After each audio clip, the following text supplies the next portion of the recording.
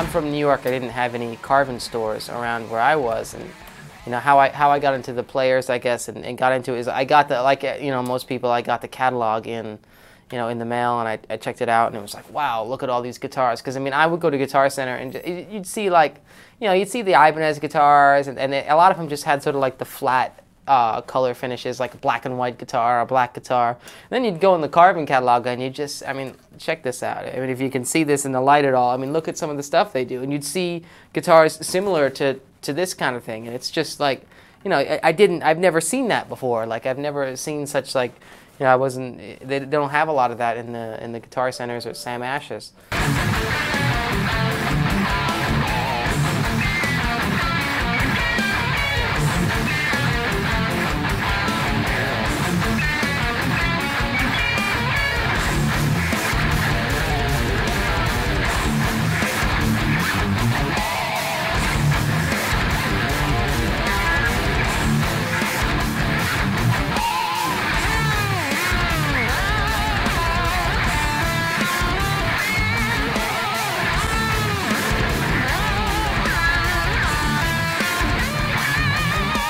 I recorded Pedal to the Metal on this guitar with my album Blessed by a Broken Heart.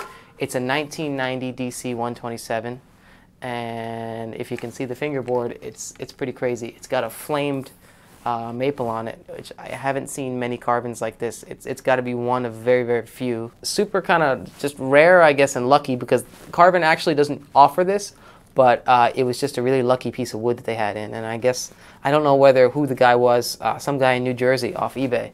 But I'm glad he sold it to me, but it's definitely an amazing guitar, and it's the first guitar that really got me into the CARVINs.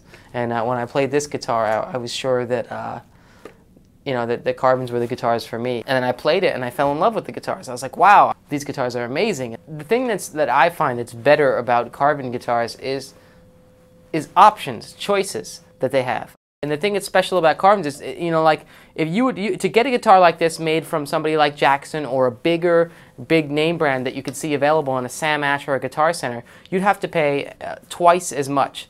And these guys, you know, they'll just give you anything you want. You can ask for. I mean, the finishes, the colors, the fret size, the fingerboard, the neck material. Do I want 2 stripes of walnut going down the back of the neck? What do I want the body wood made out of? You know, everything from the fingerboard to the neck to the body. It's, you know, they just give you all the options to choose what you want out of a guitar, and I just don't think the other guitar companies do that. And that to me is the huge difference between CARVIN and, say, like the other companies, is just the choice to really, you know, do whatever you want with it.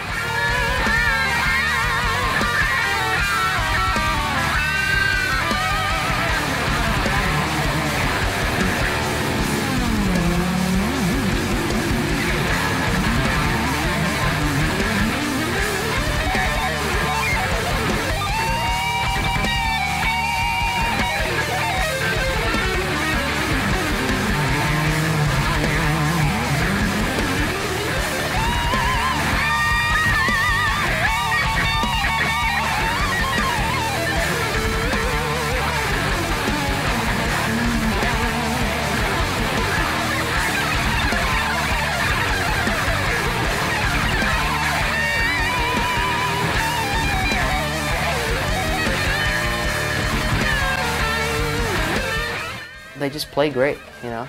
The action, you can get, you know, a decent low action without, you know, compromising with fret buzz. They get really low to the frets without buzzing, and you know, they're great playability.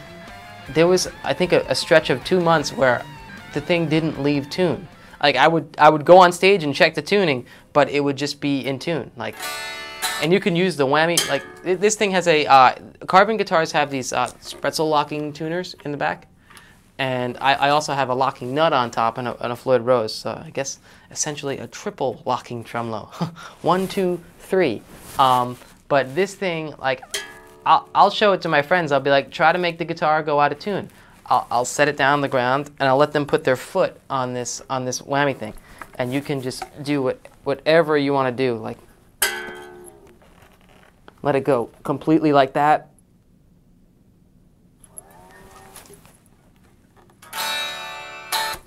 Still in tune. So it's it works pretty good.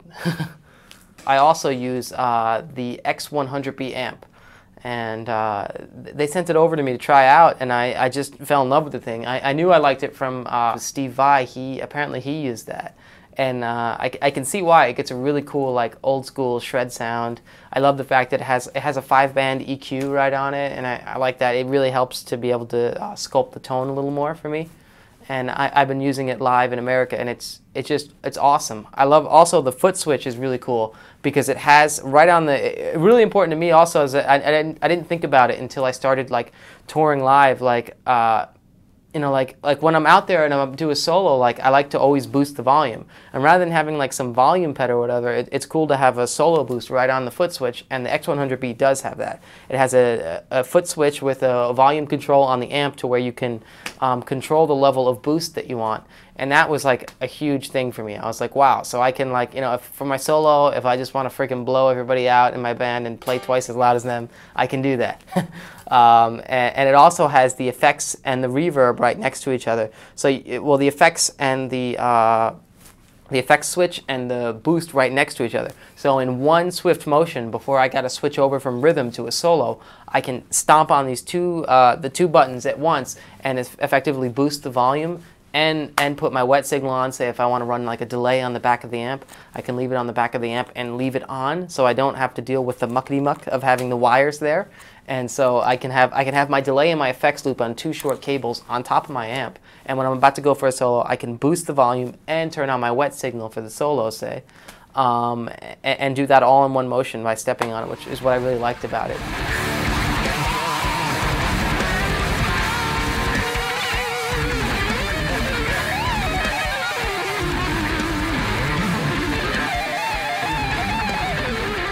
I mean, they're just really great people, and they're really helpful on the phone. You know, everybody's just been really awesome at CARVIN, and I'm really happy to be with them.